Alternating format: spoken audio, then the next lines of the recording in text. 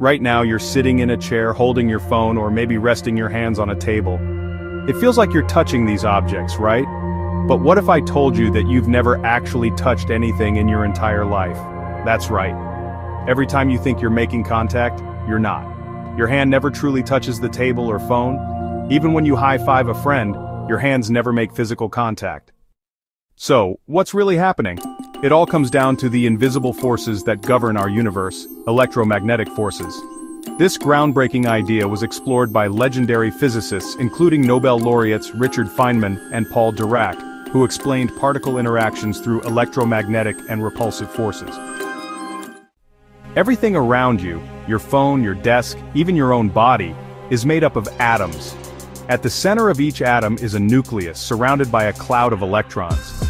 When you try to touch something, what's really happening is that the electrons in your hand are getting close to the electrons in the object.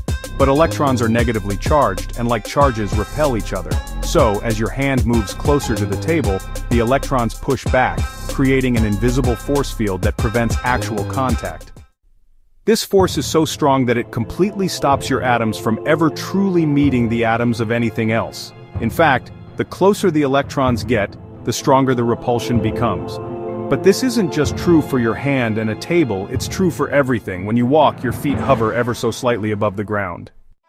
If we're never actually touching anything, why does it feel like we are? It's all about perception. The repulsion between electrons creates a sensation of pressure, and your brain translates that into the illusion of touch. But in reality, there's always a microscopic gap, a fraction of a nanometer, much smaller than the width of a human hair, between you and the objects around you. This same principle applies to everything in the universe.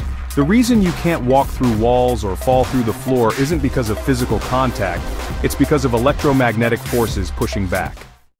So what does this mean for our understanding of reality? Are we all just floating in a sea of invisible forces, never truly connecting with the world around us?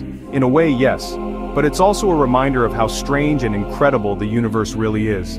These invisible forces don't just keep us from touching things, they also shape everything around us.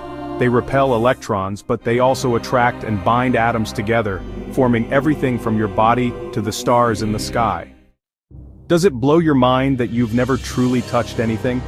If touch is just a perception, what else about our reality might not be what it seems? Drop your thoughts in the comments. And if you love mind-bending science mysteries, subscribe to the universe.